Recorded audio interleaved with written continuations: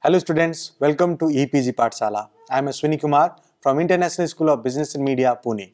Today, we are going to talk on module Male Gaze under the paper Women, Media and Film Studies. This chapter is designed to introduce to you the meaning, definition and concept of male gaze and the way it operates in cinema and consequently society. It deals with the most popular theme of the cinema and the men-women relationship as portrayed by society. The study of the various cinema, both Indian and Western, helps us to understand the dynamics of the concept of male gaze. Gaze is very dynamic phenomenon, but its presentation in cinema has led to development of pertinent theories within the feminist genre. After studying this unit, you should be able to define male gaze, explain its relevance in a plot, identify the concept and typology of a male gaze, identify, compare and contrast this concept used in Indian cinema and Western cinema. Discuss the impact of male gaze in understanding the stereotypical role played by men and women in cinema and society. And at last, explain how the phenomenon is applied in contemporary cinema. The term male gaze was introduced as a part of film theory in the past. It has been applied also to critique advertisements, television programs and the fine arts. Gaze means to look into intently. According to Jacques Lacan, it comes with the awareness that one can be viewed. On the other hand, according to Jonathan Schroeder, the key feature of the gaze is that the object that is gazed at is not aware of the viewer. Depending on this context, the gaze has been described in a number of ways, ranging from voyeurism to exhibitionism. According to Daniel Candler, there are several important types of gaze when the context is the graphic art. The common ones are as follows. The spectator's gaze. Gaze of the viewer on the person, object, animal depicted in the graphic art. Intradiegetic gaze. Gaze of the depicted person at another within the context of the text or graphic art. Direct address to the viewer or extradiegetic gaze. Gaze of the depicted person, animal looking out of the frame as if to the viewer. The look of the camera. This is rather the look of the director or photographer. In the context to the viewer, text relation of looking, Gandhar Kress and Theo Van Leeuwen make basic distinction between an offer and a demand. An indirect address represents an offer in which the viewer is an invisible onlooker and the depicted person is the object of the look. Here, those depicted either do not know what they are being looked at or act as if they do not know or act as if they do not know. A gaze of direct address which represents a demand for the viewer to enter into a social relationship with the depicted person, with the type of relationship indicated by a facial expression, for example, the television newsreaders and in advertisements. Kress Gunther and Theo Van Leeuwen, in Reading Images, the Grammar of Visual Design, concept of male gaze. According to von Ismael Fall, in the book The Dominance of the Male Gaze in Hollywood Films, Patriarchal Hollywood Images of Women at the Turn of the Millennium. The way in which media systems reflect our social environment and specifically how they represent and disseminate gender role models and have a lasting effect on the construction of identity is of long-lasting interest, both in gender studies and in the literary and the visual arts. In order to examine in particular the representation of women in the visual art of popular cinema, The dominance of the male gaze in Hollywood films thus focuses on the image of women in mainstream Hollywood films. Although media, specifically television and films, are often considered to act largely as a social mirror, films, in fact, often distort social reality and continue to reflect traditional stereotypical gender constructions. In fact, these traditional gender images are not simply mirrors of real life, but also ideological signifiers. Consequently, this time lag also manifests in filmic representation of gender roles means for the women's movement that feminists have hardly been able to enact new images of women outside the patriarchal context of popular films or change female stereotypes and incorporate feminists through into the mainstream films. Thus, mainstream films do not propagate an image of emancipated women. Quite the reverse, women are subordinate objects of the male gaze. The term male gaze is linked deeply with the representations in the cinema. Whenever and wherever women are portrayed in cinema, it automatically links the space given to a female character with the space occupied and used by male characters in the film. In all eventualities, films are constructs, the canvas of which is designed by the directors, giving each character a personality and a role which occupies space on the canvas. Each such character then interacts with each other as sequence unfold to reveal the plot. This encoding by the director is then decoded and interpreted by the audience. Editing plays a very important role as placement of shots bring out the altered meaning as designed by the director to be conceived by the audience. The term male gaze refers to visual analysis of a female by a male. According to Jonathan Schroeder, the gaze implies more than to look at. It signifies a psychological relationship of power in which the gazer is superior to the object of the gaze. In terms of cinema, the stories played out on the screen are the men's, their conflicts, their dreams, their aspiration, their tragedies, their revenge, their desires, and their heroism. The women exist only in relation to the men, as their mothers, their wives, and especially their lovers. It is hard to find even one story revolving around a single unattached woman. The first such mention had come from Laura Mulvey's most referred work on male gaze, where she emphasized that women stand in patriarchal culture as signifier for the male other. She went on to elaborate that cinema portrays the image of woman from the perspective of the men, making her the passive and him as active. The woman displayed functioned on two levels. First, as erotic object for the characters within the story.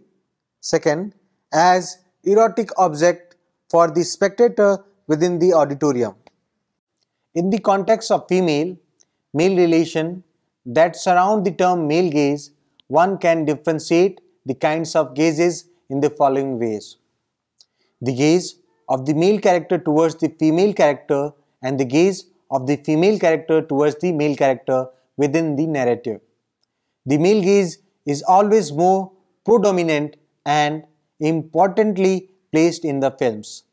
The moment the male first sees the woman is very well foregrounded through the use of action, dialogue, background music, etc. The gaze of the audience towards the characters, the reverse, that is, the gaze of the characters towards the audience rarely ever exists, since that would drain the carefully constructed authenticity of the screen story. Men and women have different responses and reactions to the stories being played out on the screen at the same time. The male psychic dominates the female on even in viewers who may experience different reactions to the same stimulus, say a rape scene. Although, in reality, considering that patriarchy is so well entrenched even in a woman's psyche, these differences may be tangential. Most films are made by men for a predominantly male audience and to reflect on the relationship of the way men look at women and resulting power dynamics in society. According to Mulvey's, narrative film is made for the pleasure of male spectators alone, who seeks to control and indirectly poses the female figure through narcissistic identification with the main male protagonist, who controls the gaze and the events on the screen, thus giving the male spectator a reassuring sense of omnipotence. Historical background of the term. Laura Mulvey coined the term male gaze in 1975. In her article, Visual Pleasure and Narrative Cinema earned her fame in feminist literature. She believed that films are treated such that the female audience have to view characters from the perspective of a heterosexual male. This relegates women to the status of objects. Therefore, the female viewer has to experience the narrative secondarily by identification with the male, whereas the male characters are protagonists and drive the narrative forward. The female character, as shown in commercial art or in documentary, were objectified by cameras. Masculine vision is almost invariably characterized as patriarchal, ideological, and phallus-centric. Conclusively, male gaze in the context of women and cinema pervades all such instances where the female body is looked at by the maleness of the viewer's gaze. It fixes the viewers in the viewing place and determines the depicted woman strictly as the object of his gaze. In Mulvey's article, the reference of Bud Bidoucher holds well. It quotes, "What counts is what the heroine provokes, or rather what she represents. Says the one, or rather the love or fear she inspires in the hero, or else the concern he feels for her who makes him act the way he does. In herself, the woman has not the slightest importance." Identified as scopophilia as circumstances in which looking at it is a source of pleasure, just as in the world's formation there is pleasure in being looked at. His examples center on the voyeuristic activities of children. They are elusive to see and mixture of the private and the forbidden. At the extreme, Freud said that such tendencies could fixate around perversion, producing obsessive voyeurs and paying toms, whose only sexual satisfaction comes from watching and objectifying others. The gaze also provides another kind of pleasure, the voyeuristic one. The viewing conditions, dark, anonymous, the brilliance and the rapidly changing light patterns on the screen, and the narrative norms of constructing verisimilitude, of never returning the gaze of the audience, all add in giving the spectator an illusion of looking into a private world. Basically, male gaze has been differentiated into the following three typologies. First, how do men look at women? How do women look at themselves? Third, how do women look at other women? Many cultural constructions, societal norms, fantasies, and historical moments are conveyed and understood through films, so the way in which they represent women is of the utmost importance. Radio, television, film, and the other product of media culture provide materials out of which we forget our very identities, our sense of selfhood, our notion of what it means to be male or female, said critical theorist Douglas Kellner in 2007. Therefore, cinema largely impacts our concept of self-identity. These impressions are so deep and everlasting that concisely or unconcisely we perform our life activities based on them. Portrayed in cinema. Many cultural construction, societal norms, fantasies, historical movements are conveyed and understood through films. Cinema provide materials out of which we forge our very identities, our sense of selfhood, our notion of what it means to be male or female. Cinema largely impacts our concept of self-identity as gender, role, identification from early childhood. Portrayal in Western cinema. Much of the Bollywood cinema has the basic tenets of the male supremacy. A storyline fended by the ornamentally decorated curvaceous female. Female characters designed to serve the multitude of male viewers' fantasy. The Avatar, The Dark Knight Rises, The Twilight Saga, and in particular Rowan Joffé directed Before I Go to Sleep. Portrayal in advertisements. Consider the ads for beer where the body of the woman is linked to the bottle, which is likened to again the polos. This is not merely a function of looking but also the manner of representation. As portrayed in Indian cinema. The Indian commercial cinema is a classic example of over-magnified male dominance in everything from the storyline to the presentation. Woman who has been violated is compelled to marry her assaulter.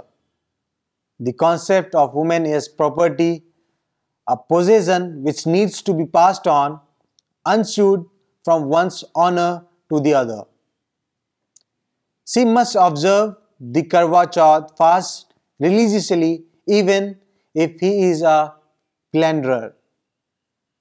The above portray obsession of the Bollywood with male-dominated cinematic plots. Indian cinema. The male gaze is especially evident in the song and dance number which are pertinent for the publicity and the selling of a film. The natural contours of the bodies of the actresses are distorted with push-up bras, breast and or buttock padding.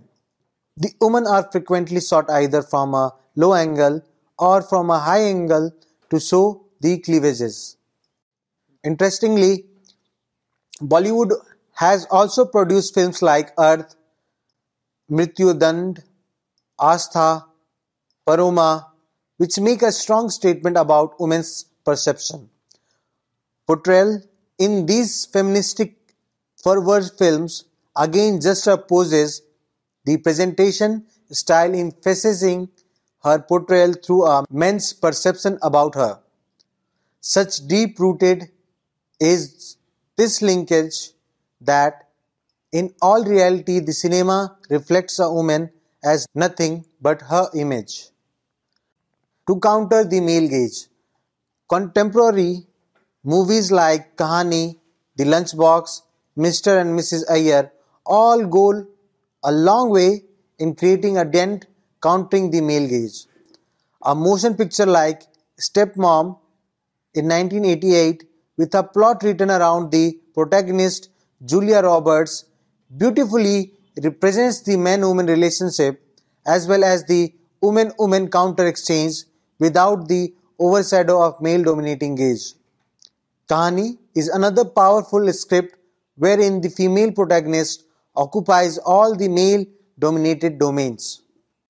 To counter the male gaze remains largely in the naturalistic treatment of the plot and the choice and the design of the director.